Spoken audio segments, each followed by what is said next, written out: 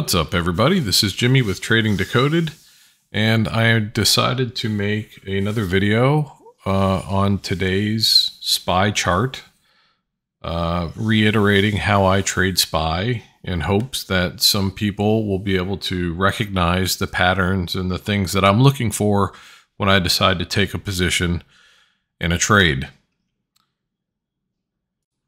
All right, so I'm going to go ahead and launch TradingView so that we can start plotting out the day so I can show you guys what I was seeing. For those of you who don't use TradingView, I highly recommend it. Their charting software is second to none.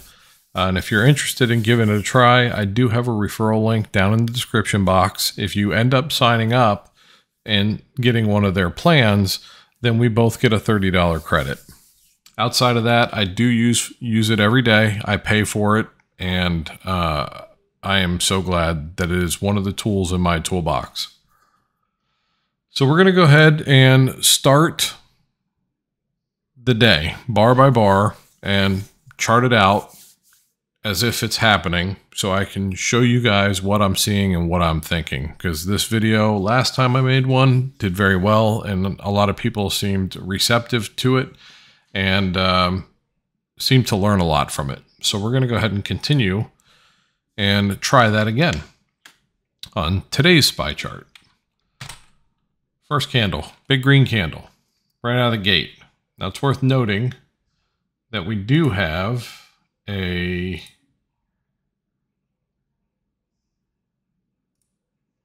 is the gap, okay? I'm doing this on the fly here. So that yellow line is the gap. Technically, we're opening above it, so the gap was below us, right there at, we'll call it 420.02. Now, let's continue. Okay, so right off the bat, I'm going to go ahead and chart my high of day, just right there. Move forward some more.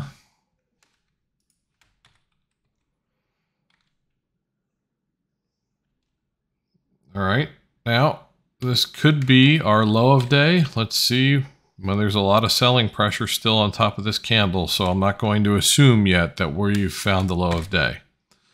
And we didn't. But what we did find, because we now have a lower high, we can theoretically make a downtrending line at this point. So we'll go ahead and draw a line there and see if the trend holds. And we'll also see if this big red candle becomes the low of day.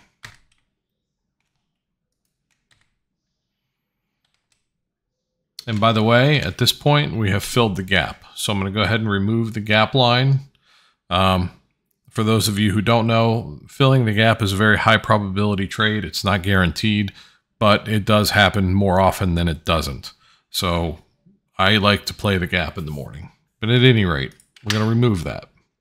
So we still have our trend. We're following the trend. We're looking for the low of day at this point so that we can have some information to base a possible trade entry on.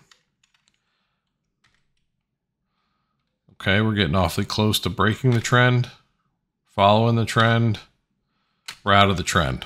Okay, I'm also now going to assume that this is safe to call the low of day. We're going to remove this trend line because it's no longer a trend. We've broken out of it. And we're going to go ahead and part our support. So now we have a little bit of a range. We know where our high of day is. We know where our low of day is. Now we need to see what SPY wants to do from here. So we're moving up. I'm still not doing anything at this point, simply because we don't know enough to safely take a trade. Okay, those candles right there tell you that there's an equal amount of buyers and an equal amount of sellers at that level. Okay, so we don't want to do anything because still unknown. Another one like that. Okay, we could possibly be moving down. Nope. Tried to move higher, got knocked back down. And at this point in our Discord, I am telling people to not get into a trade because it's clear to me at this point that we're having a hard time picking a direction and we're trading sideways.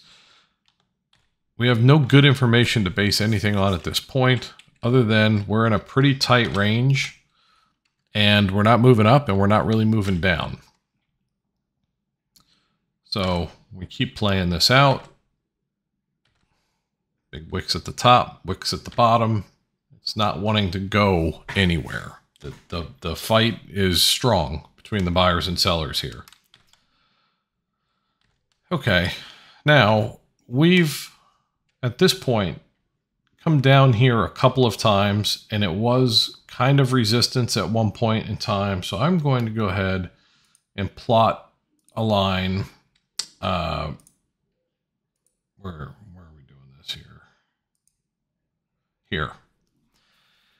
And until we break at least above or below that line, I'm not really looking to make any moves because we don't know anything still yet. We just know we are trading sideways. Okay, so we dropped below it, but we didn't candle close below it.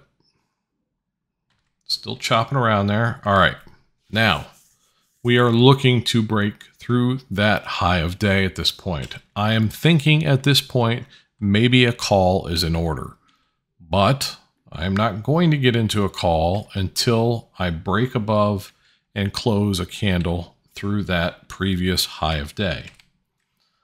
And it's a good thing I waited. We're coming back down. We're moving back up. Okay, so now we have attempted to break out. We are moving up. It looks like, maybe not. Big green candle. Again, we're knocking on that door to break through. Okay, we get through. Now at this point, I want to believe that it's possible we're moving up, trending up. We got lower highs. I'm sorry, higher lows. So we're going to drop a line there. Again, we're using this solely as a reference. But because we broke the high a day with a candle close, I am going to go ahead and call this an aggressive call entry point. Okay. Because we broke the high of day, we're trending up. I'm going to go ahead and call this an aggressive play, and we'll see how it plays out. Where is your cut? If you got into a call here or here, you would obviously have your stop loss slightly below your entry point, or see if this trend stays in play and use this right here as a point to get out if we end up breaking through there. Let's go. I'm going to kind of go through these candles a little quick. Still in calls. Everything looks good. We're coming back down. A lot of tails on the tops of these candles, these wicks. But then we get some nice greens. We're still moving up. Still moving up. Putting in higher highs. Okay. Now I'm getting worried because I'm getting down to that point where I possibly am either going to break the trend or I'm going to break through my stop loss, which was a previous resistance point. Okay, the same rules for trading always apply. What is resistance eventually becomes support, and what is support will oftentimes become resistance. Okay, so right now we're treating this particular resistance as actual support now and using it as a stop loss. We get very close there. Okay, we're maintaining the trend. We got a nice green candle to move us away from our possible cut stop loss. Okay, moving up, moving up. See if we could put in a higher high, which would be nice. Lots of selling pressure. You can see it with these big wicks, but then we're getting nice green candles in between here and there. Still riding that line. Oof, close. Okay, another big green candle. Also created another high of day. Another high. All right, we're moving up. We're moving up. Oh, we're going to test the trend again. Nope. Okay. We had a big green candle with no wick on top. Now we have our big red candle with a wick on top. Thinking maybe the sellers are interested in stopping this run. But also, this was supposed to be the time that the 1 year and 5 year inflation expectation reports were supposed to come out, which ironically, I don't know if they ever did, but I'm going to go ahead and mark this zone because that's when the Fed was supposed to release information. All right, but as far as we know, we're still trending up. We haven't broken our trend line. Trading a little bit sideways. We're getting a little bit more red candles. All right, now we're coming close to this trend line. Now, what we are looking for when we start to reverse direction is previous lines of resistance, which in this case is going to be right here. Because we bounced off of that several times on our journey up. Well, now we're moving down. Okay, we broke through our trend line, which tells me that their move up has slowed, stopped, or reversed. So we have to play out and see what happens. We're testing what used to be resistance as possible support to see if we bounce off and continue upwards or if we break through it. Close. Okay, there's a candle close below it. Now, if you were playing aggressively, that would be your trigger to possibly get into a put. We would want to cut a little bit above that zone if you were going to set a stop loss. Fortunately, we move down, we come back to retest what was resistance earlier in the day. If you look just to the left, it acts again as resistance, and we start moving down. Okay, well, we already had a resistance level drawn here. So if you missed this first put, you would be looking to possibly do the same thing you did here. Let's see if we can get through, or day even down to. Okay, we're getting close. Does it act as support, or do we break through it and get into a position? It's acting as support. That would have been an aggressive candle to get in on because it barely closed through the line. So there you go. You got a full red bar below that line. At that point, you can absolutely and presumably safely get into a put right there. Now again, we had a level of resistance that also acted as support at this level. So let's continue down and see what happens. Oh, come on. Sorry about that. Had a glitch in the matrix. All right. So does it come back and test that? Doesn't look like it. Okay. That was a big red bar. Still didn't close below it. So I'm going to play cautious and wait. Close. We're still hovering on the line. So again, if you're playing aggressively, you could get in. I would wait for a little bit stronger of a move down. That one there is pretty good. That was a full candle close below. I would get into my puts at that point.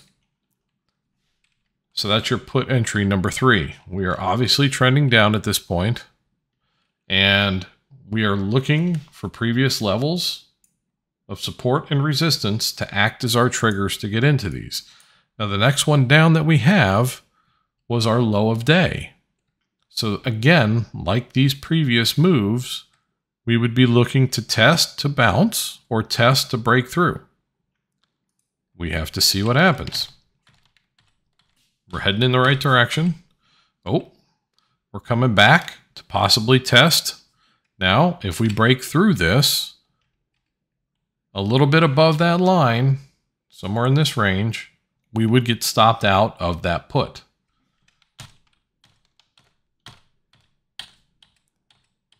Well, it looks like it's continuing to move lower. We're coming into the zone where we might want to take another put. Let's see what happens.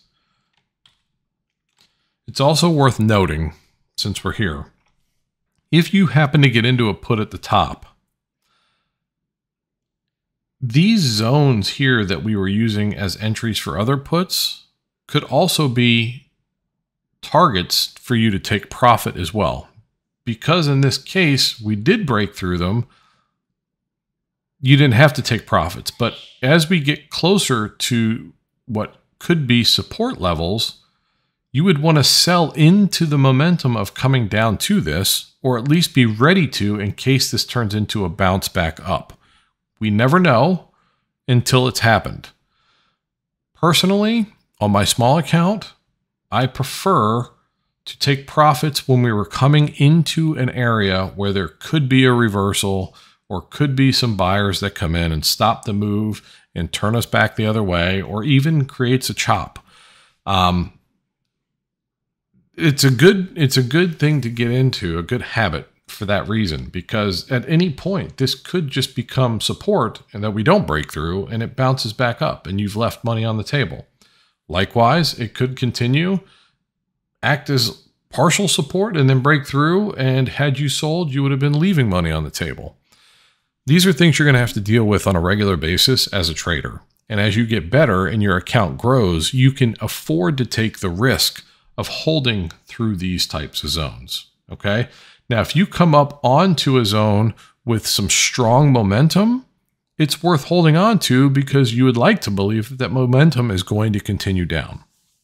But if you're coming down here, chopping around, and then you move down a little bit, chop some more, then move down a little bit, chop some more, that to me says that there's enough buyers in that zone that at some point they're going to get to a level that matters and they're going to stop the fall. That's just food for thought. That's the way I play on my small account, where I don't have a lot of money to be gambling with, essentially. So let's get back to this. We're bouncing off this low of day, which is acting as support right now. Oof, we almost closed below that. Still near it. Oh, that's not enough for me to jump in. Again, not enough. We're right on that line. It's clear that they don't want it to go farther down, and could get a bounce. Now, I am not looking to get into a call because I'm not convinced this is a reversal until at least we get back to what was support and resistance, a major line that's been tested several times already, for a break above that. Then I would debate on taking calls. Until then, I'm not fighting the trend. Okay, well, still moving.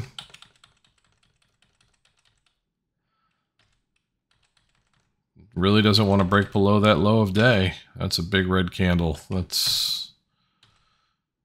there it is. So there, what do we got? Another put entry.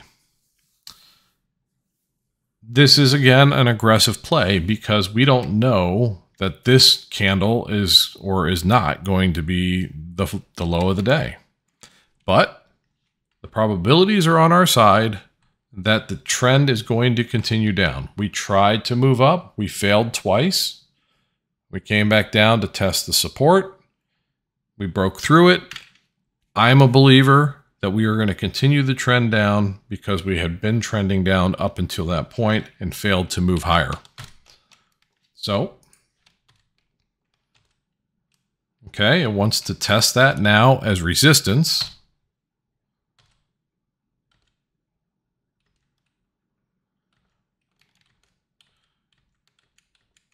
All right. And the rest seems to be history. We are still trending down. At this time of day, I am telling people in my Discord to not take any positions because theta is just going to burn.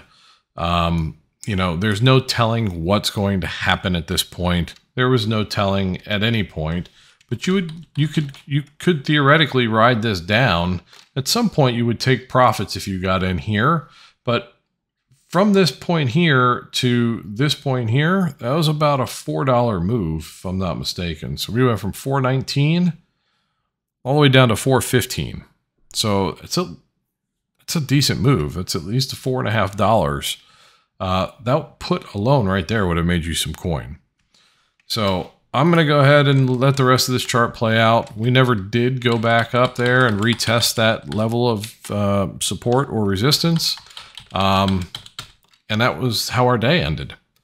So again, it takes patience to see these plays, but when you see them and you start to understand them, you will gain the confidence in your ability and willingness to take a trade. And that in and of itself removes emotion from the trade, because you say to yourself, I got into this because it made technical sense. I don't care about the news. I don't care about the fundamentals. I mean, with SPY, it's not really a fundamental type of thing that you're trading, but at the end of the day, technicals work. They do. You just have to get used to spotting them and get used to understanding on how to use them to your advantage. I had people in my Discord asking, should we be buying calls? Did we hit the bottom? Blah, blah, blah. Again, I had said, and I can grab screenshots of it for the people who are not in the Discord, where I said I wouldn't touch this thing with a 10-foot pole. In fact, I said it in 2 different Discords. And fortunately, I was proven right. We never had a chance to really make any money on calls after we made this reversal at 11 o'clock in the morning when the Fed news was supposed to come out. So it was a good day. I traded it well. And I know some other people in our community did it also, but some people lost money today. And that's when I feel the need to make videos like this. So if you guys found any useful information in this, please like the video, subscribe to the channel. I'm going to continue to try and put content together until I pound it into your heads what to look for so that you can successfully do this also. I have a link to our Discord community down in the description box. I also have a link to our Patreon so that if you feel that you'd like to help support the community, you can do so. It's $10 a month. You get access, obviously, to our Discord and all kinds of things that we do in there every day. And we'd love to have you. You don't have to be a patron to be in the Discord. So there's that. And yeah, that's about it. I hope you guys enjoyed. I will see you in the next one. See ya!